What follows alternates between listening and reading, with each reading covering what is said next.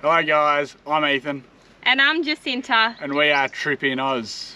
So we've been on the road for 6 months now. We've had a great time so far. So today we thought we'd give you some of our statistics and answer the questions that you guys asked us on Instagram. Okay, let's start with the stats. Ooh. So distance travelled. We have travelled 27,094 kilometres so far, and that includes part of South Australia, Birdsville in Queensland, Northern Territory and part of Western Australia. About half of Western Australia. Yep. Fair bit. Our fuel total, are you ready for this one? Yes. $5,929.87 we have spent so far on fuel. Diesel used 3,994.89 litres. Campsites. We have stayed 87 nights in free camps, 45 nights with families and friends. Thanks guys. Cheers legends. And we have paid for 52 nights, so that includes national parks, caravan parks, private camping.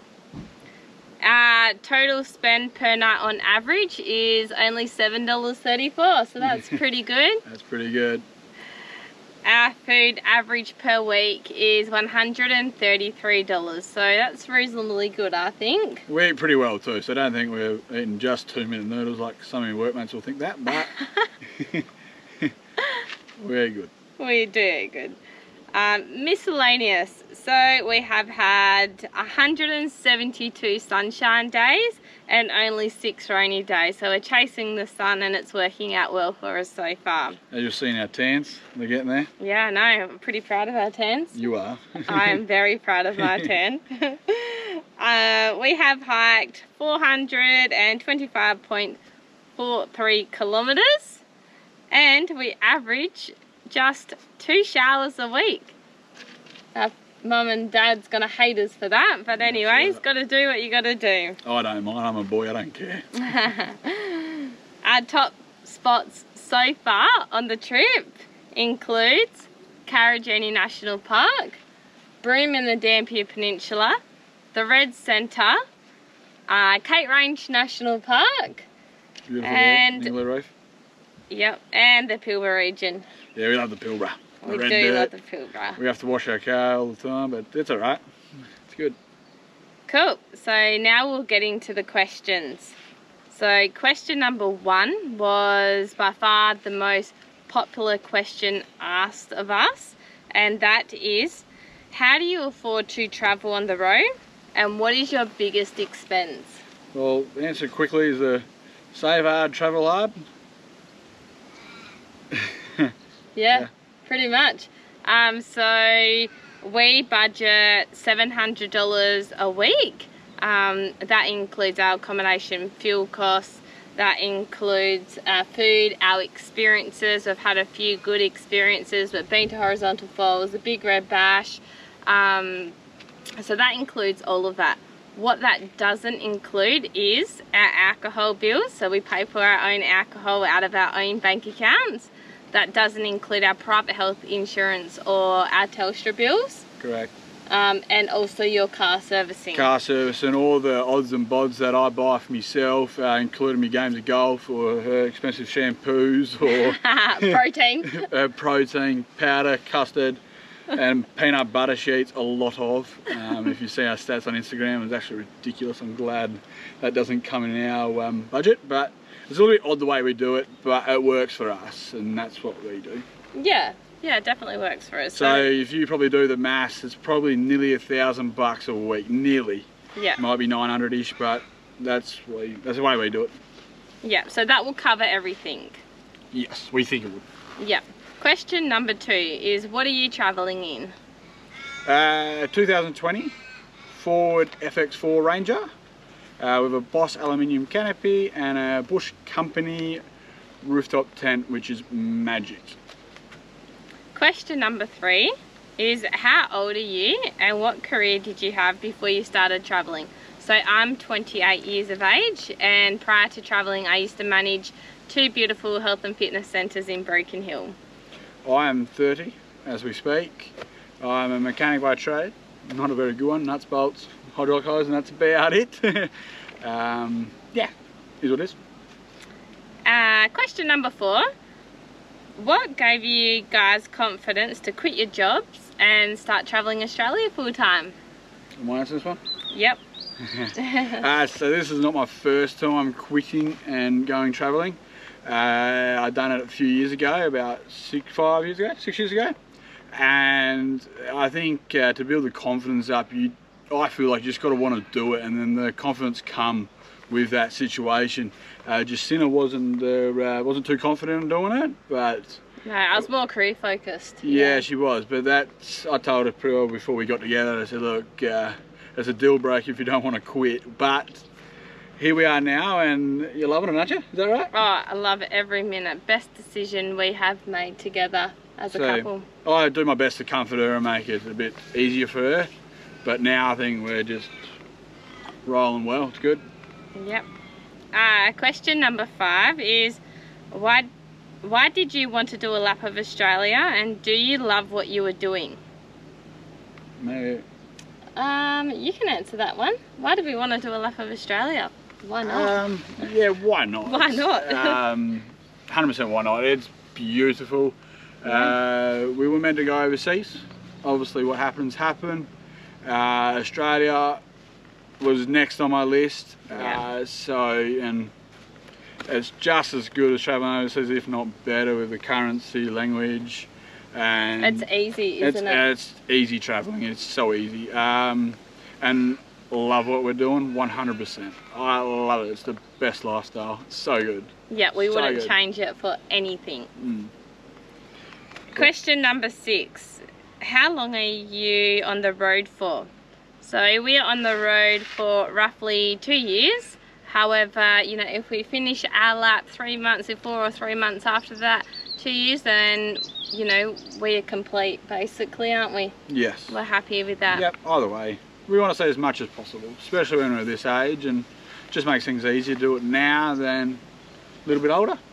Yeah. Question number 7 is, what do you struggle with the most?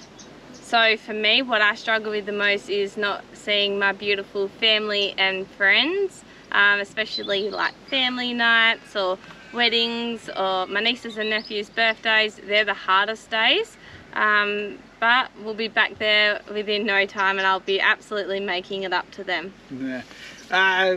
Me, to that degree, a little bit, yes, but I know what I set out for. I know what I'm there to miss, and that's a big part of it. Honestly, what annoys me is the wind when we're trying to do something and flies. Yeah. It's actually pretty good, so not much annoys me. And me sometimes. Oh, you do a great job, but I can deal with you somehow. Okay, question 8. It was a question for me. How do you go without showering and all the girly stuff? Look, I used to shower twice, if not 3 times a day at home. And now, as you know, I only shower twice a week, and it is what it is. Like, I use lots of baby wipes, and I still clean, you know, my feet and everything every day. And yeah, I have adjusted pretty well, I think. Very well. I'm very proud of it. Yeah. You've done very well. I don't straighten my hair anymore, you know, as much, but it is what it is. Okay, question 9 was for Ethan. How's the camper setup working, and would you change anything given hindsight? The camper setup with the canopy working absolutely smicky-micky, exactly like I want it to work. Everything just rolls perfect, so it's well done on Boss Aluminium's behalf. The car, the Ranger, is beautiful. It's a very nice car, the Rangers. They are just very fancy inside, drives beautiful. In hindsight, maybe 79 series with its extra carrying weight ability would have been handy, but 100% happy with the car and what it's doing, working well. Question number 10 is, what's your favourite hike so far? So for me, our favourite hike so far is Mount Bruce in Karijini National Park, the Pilbara. And Ethan? Mine would be St Mary's Peak. Yeah. It's beautiful in the Flinders Ranges. The Larapinta, we only done actually 3 days at the start. There's another story to that. We will be back there again in about 5 months' time. The first 3 days of that was magic, in my opinion. Heading from east to west. I'm looking forward to get back there and complete that. But yeah, there's so much good hiking. It's unreal. Question 11 was, what's the most random place you have parked up for the night? So that would be the Bluff in Victor Harbour. We stayed there for 4 nights. And also at the back of a Foodland in their car park, Mountain Compass. So pretty random spots, but they've done the job. We weren't meant to be there, but we were there. You got to do what you got to do. Question number 12. How many litres of barbecue sauce has Ethan gone through? 6.5 litres and still counting pretty heavily. Question 13. How many pairs of bathers did Jacinta pack? I packed a pair of 6 bathers, so not too bad. Okay, question 14. What has been the highest of high and the lowest of low for you? The lowest of low for me was when we broke down going into the Bungles. I had to hitchhike 800 kilometres to Broome, which means, you know, me and Ethan were separated for a couple of days, and that was, you know, that was pretty. Yeah, what about you, Eth? Highest of high? Highest of highs, traveling Australia every day is just a high. Like, they're obviously not as highs every day, but I just find it lovely. I reckon it's awesome. So that's my high. I'm sorry, it's every day pretty well. The lowest of lows, that was pretty low as well. Yeah. When we broke down the side of the road, it's me baby. Yeah, that's one of the lowest of lows. Yeah, my highest of high would be the Top End Safari Camp in Darwin. That was incredible. That was pretty good. Very good, actually. Question 15. How do you handle arguments when you're with each other 24/7? I'll answer that one. I got to watch what I say here, just in case. Best suggestion is to get over them as quick as possible. Sort them out as soon as you can, so it doesn't wreck your day or the partner's day. Sometimes she'll turn the music up on me, so I can't let out my anger. True story. Or we, just got to get over them nice and early. It honestly helps. And honestly, we don't fight any more now being with each other 24/7 than what we did at home. And it's just like, yeah, we're just at each other sometimes over irrelevant shit. Yeah, really. Where to park on a free camp. Yeah. The way we're going to do things, or where, just little things. But we just try to get them over as quickly as possible. Even the big fights, we haven't had one for a couple of months, but yeah, we try to get them over as soon as possible. I say sorry. Yeah. She'll say sorry sometimes. She probably should more often, but I just put my hand up, say sorry, and let's get on with the day. I can't wait to show him this, what you're saying right now, when we argue next, but anyways. Yeah. All right, question 16 was, what's a must do in WA? We haven't seen all of WA yet, however Karijini National Park is going to be hard to top, isn't it? Yeah, that's the best so far. More than likely it will be. Question 17, is there anything you would do differently, Ethan? Broad question. We'll start with maybe the car. 79 series would have been nicer with its payload than the Ranger, but I'm still happy with dealing with what I've got to deal with. Yeah. With our trip, I wouldn't change anything. If we do feel like we need to change it, we're that flexible, we can change it. We have changed it before, but yeah. Question 18. What's one item you wish you could have brought with you, but maybe you didn't have the space? A vacuum cleaner? Yeah, vacuum cleaner, just so I can clean things. Even though I didn't do any vacuum cleaning at home. No, he definitely didn't. But it's just lots of sand and that. I've got my golf club, so that's probably my main thing, and I've got it. So, and we made room, didn't we? We definitely made room for them. For me, I'd love a full-length mirror, but that's all right. The revision mirrors of the side of the car, they do the job for now, don't they? Correct.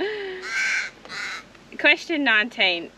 Have you been affected by the border closures at all? So yes, we have been affected. We were in the 3-day lockdown in Darwin on August 16, which was Ethan's 30th. So we were affected then. And then coming across the border from Northern Territory into WA, we had to self-isolate in Kununurra. But other than that, smooth sailing. Fingers crossed it keeps being smooth as that. Yeah. Deal with it. Question 20. Is there anything you have enjoyed that you didn't think you would? Or has there been anything that you have enjoyed that you didn't think you would?